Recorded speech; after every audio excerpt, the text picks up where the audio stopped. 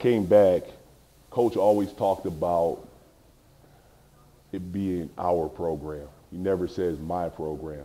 And, as an assistant, you feel a certain type of way when you're sitting in there and he's like, hey, this program is just as much yours as it is mine. But I think Coach has been very fortunate. He's hired a ton of great assistants. I think the one thing when Coach talks about it being our program, not his program, is within that program, he really lets us wear a lot of hats.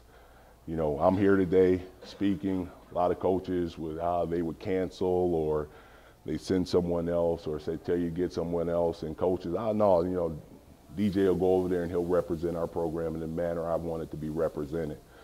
He lets us coach in practice. There's a lot of places you go and you sit there and you wonder what the heck the assistants are doing there. So for your head coaches, let your guys do some stuff. Let them take ownership within your program. And I think that you'll see that you'll get a lot more out of them.